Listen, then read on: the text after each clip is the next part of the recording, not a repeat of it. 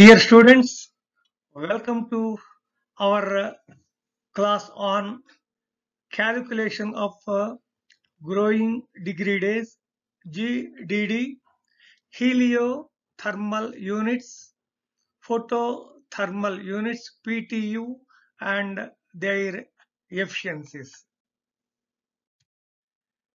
By definition, growing degree days are summation of mean temperatures over a base temperature.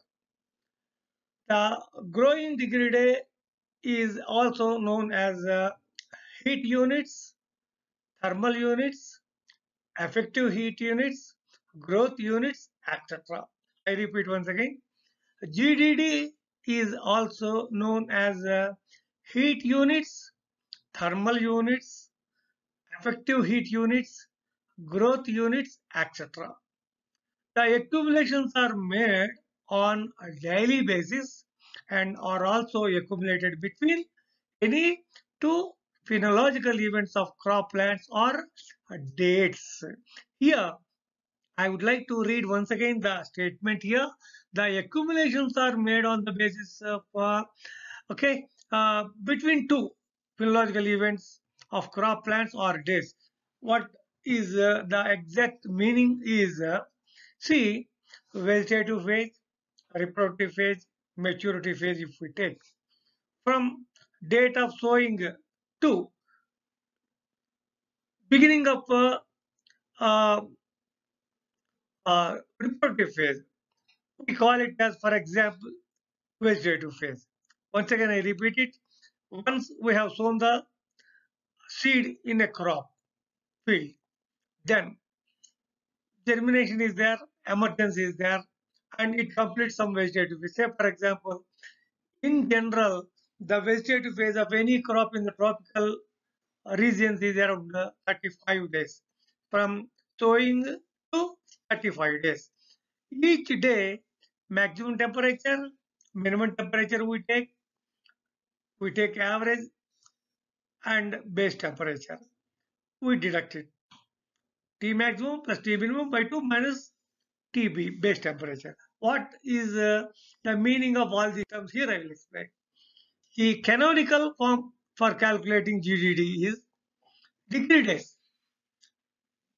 For okay, um, easy expression in units, it is mentioned degree days in the bracket degree capital D. So the canonical form is T maximum plus T minimum by 2 every day from 0 to 35 days every day. Maximum temperature, minimum temperature we take, average we take, and we deduct the base temperature from the mean value of the temperature. So here T maximum plus and T minimum, okay, represent the daily maximum minimum temperature respectively. T base is the base temperature. Usually degree days are expressed as a degree day, as I said, to distinguish it from temperature units. Now here in the next slide we try to understand what is the concept, what the concept assumes. Now here most important points are there is a direct and linear relationship between growth of a crop and air temperature. The crop requires a definite amount of accumulated heat energy for optimum crop yields. The biotic potential of an agriculture crop plant is dependent on the heat requirement for its growth, development, reproduction, drainage, etc. So, what is the meaning of this concept assumptions? Now, see, just an example you take. In the morning, you take breakfast. By taking breakfast, you get some energy. With that energy, you attend the classes, you listen, you write, and return to lunch. After taking lunch, you get some energy from the food. Then you go for afternoon classes, and sometimes you go after the class or over in the evening, go for a game, playing a game. So that means energy is required. So the GDD concept also assumes that there is a direct and linear relationship between the growth of a crop and air temperature. Coming to the analogy I told, There is a direct relation between your breakfast and your attending to the classes, listening patiently.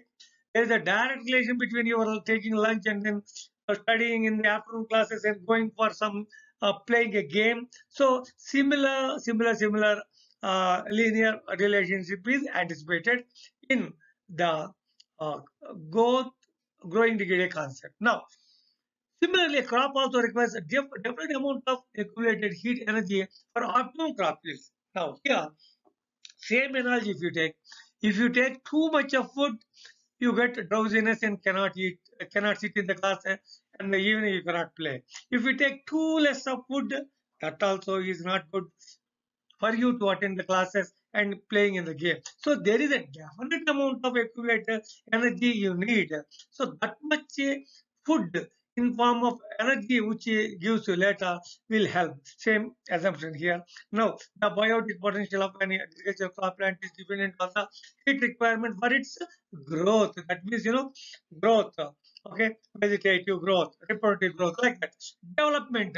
So, we are, phenologically and then even morphologically, there is a development, reproduction and grain yield. All these things dependent on the growing degree. That is what is assumed. Now here in the equation, T maximum plus T minimum by 2 minus TB, we said it. What is meant by TB? It is the best temperature. So I am very happy and then I am very contented to state that I worked for long on this base temperature. I have given very good clarity in my books, in my research articles. For Kharif season, 10. For Rabi season, it is 5. In other words, when you take the sunshine recorder, long curved cards, short curved card, straight cards. Okay, long curved cards, 10 degrees, 10 base units. Okay, or base temperature. Short curved card, 5. Straight cards, 7.5. That also you can take it.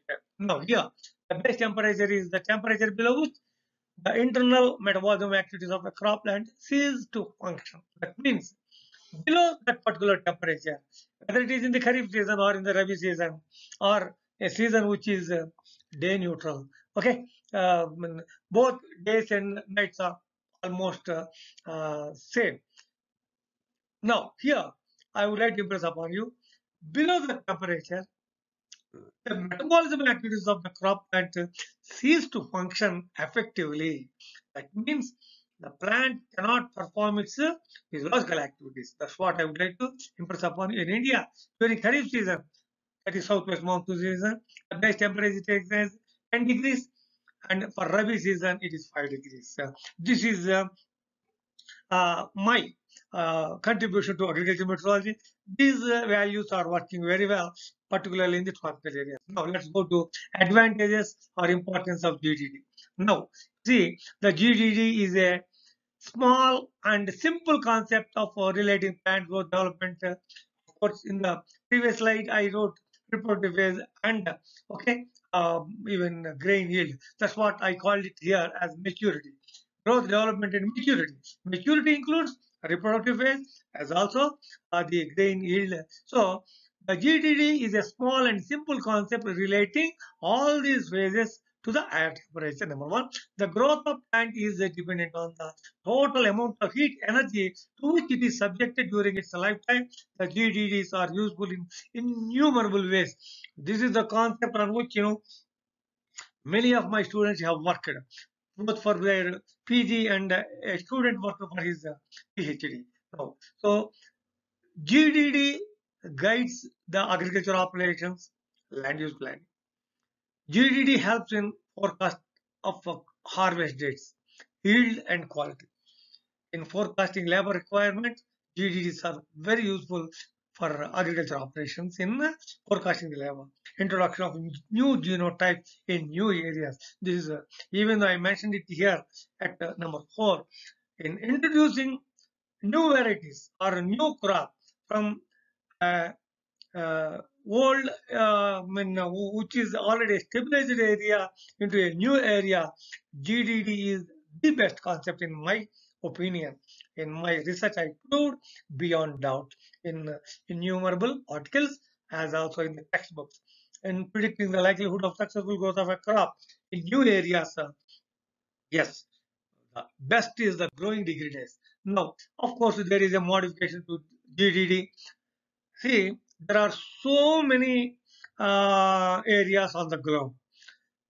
Particularly, lot of heat is available in the tropics. The energy available goes on decreasing when you go towards north or south pole. So therefore, depending upon the weather conditions, that's what I call it as the weather health.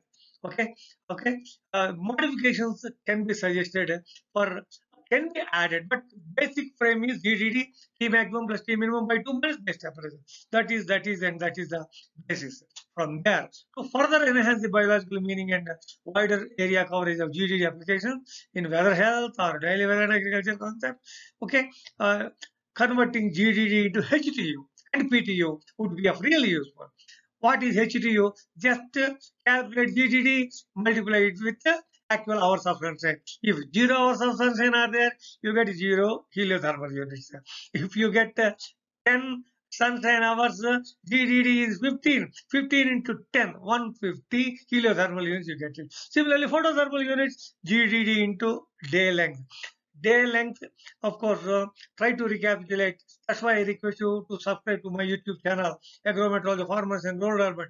There, in several occasions, I told Indian Standard Time, local mean time, local apparent time. So that's day length, local apparent time. Okay. So if you multiply what is the day length, usually the day length is short in winters. It is more during the summers. So if you just multiply GDD with the day length, you get the photothermal units. So these are the things that are suggested for okay modification to GDD. Now heliothermal units, as I said, HTU is when you multiply GDD with bright sunshine hours, you get the GDD. In my research, even though it is a basic course, I would like to give you a very good research finding from me is that growing degree are useful for forecasting the pest damage. Heliothermal units are useful for disease damage, forecasting the disease damage. This is proved beyond doubt by me in several of my research projects. So, photothermal units, as I said, GDD into day length, nothing more than this. Now, heat use efficiency, energy use efficiency, heat use. What is heat use efficiency? That's what we call the thermal time efficiency also. This is the unit of dry matter. So, a unit of dry matter produced per unit of thermal time or growing degree days. This is expressed as kgs per hectare per degree centigrade per day. So that means if you see the equation, you will further enlighten. Heat use efficiency HUE is equal to total dry matter or seed yield in kgs per hectare by accumulated heat units. Say for example, you get 2000 kgs per hectare. For getting 2000 kgs of seed of jowar per hectare, how many accumulated heat units have taken place? Say, for example, 3000 heat units from seed to seed.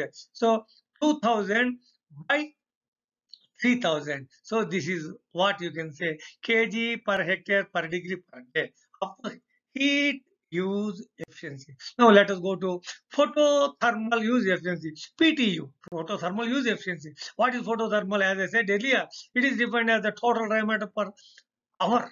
Total dry matter produced, total dry matter yield per hour. It gives the efficiency with which the viable day length utilized for dry matter yields expressed as kgs per degree centigrade per day here. So day hour, and the day hour means how many hours of the day are there in a day. 6 hours or 7 hours in the winter, maybe 8 to 9 hours during the summer. So photothermal use efficiency is PTUE. PTUE. Total dry matter or seed is produced by photothermal units. You get this particular photothermal use efficiency. Now, heliothermal use efficiency. HTUE. Heliothermal units, total dry matter or seed yield in kgs per hectare by heliothermal units. How we get the heliothermal units?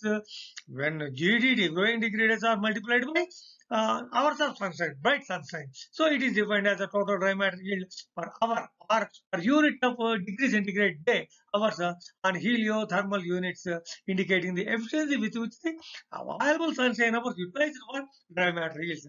Please note that bright sunshine hours differs a lot from the day length. As I said, sunrise to sunset for each location, LMT, local mean time. Okay, local apparent time. What is meant by local apparent time? When we deduct the local mean time from the day length, you get the local apparent time. So, the sunrise to sunset, these are available for in every meteorological observatory. Here, what I would like to miss upon is that heliothermal use efficiency. Heliothermal use efficiency is total dry matter or CD produced by heliothermal units that were accumulated. Now, similarly, the thermophoto ratio. What is thermotemperature? Photo means a combination of temperature and photons, that is the length. Here you can say glowing degree days by day length. Glowing degree days by day length means degree centigrade day hours. Okay, degree centigrade day hour. So what is it? Thermotemperature. Photo means that is photons or energy or length of the day. Okay, thermophoto ratio is used to access per day for that particular day length. Okay, degree days requirement of the plant with regard to day length experienced by plants in a particular environment to produce dry matter. To produce dry matter, finally. So this is what thermophoto ratio, growing degree days divided by day length, we get it. So uh, phenothermal index is almost similar. Pheno means phenological state. Thermal index means temperature index. So phenological phase wise, what is the thermal index? Growing degree days divided by growth days. Growth days, not the day length here. Growth days, vegetative 35, reproductive 40, maturity 35. So what this is what phenothermal index gives an idea about the rate of development of various phenological events. What are the phenological events? Germination, emergence, vegetative phase. Even in the vegetative phase, two-leaf stage, four-leaf stage, six-leaf stage, reproductive phase. What is the reproductive phase? Flower initiation, flower development, inflorescence development, seed formation, seed development, whatnot. So these are all the physiological events. So phenothermal index gives an idea about the rate of development of various physiological events with reference to heat units. Please note, all our class is moving around the heat units, that is a growing degree days. So which will eventually help in evaluating the relative performance of different varieties. We have different varieties which matures in 120 days, which matures in a short duration of rice 120 days, a medium duration 160 days, a long duration more than 160 days. So even in the durations, different varieties perform differently. To know that one, the phenothermal index (PTI), growing degree days multiplied by divided by growth rates, we get wonderful information on phenothermal index. The units are degree days per day.